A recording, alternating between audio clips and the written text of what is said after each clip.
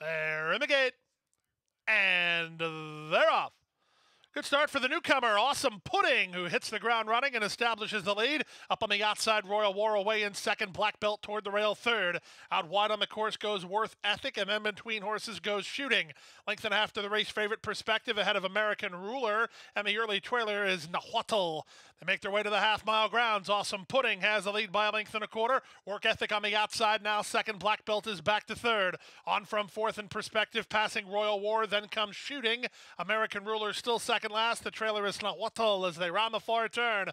22-2 for the opening quarter. Awesome Pudding and Tyler Gaffleone still sailing with a clear advantage. Perspective on the outside is three wide. Black Belt now moves through at the fence. These two take aim at the leader with a quarter of a mile left to go. Awesome Pudding will have to quicken to hold off Perspective and Black Belt.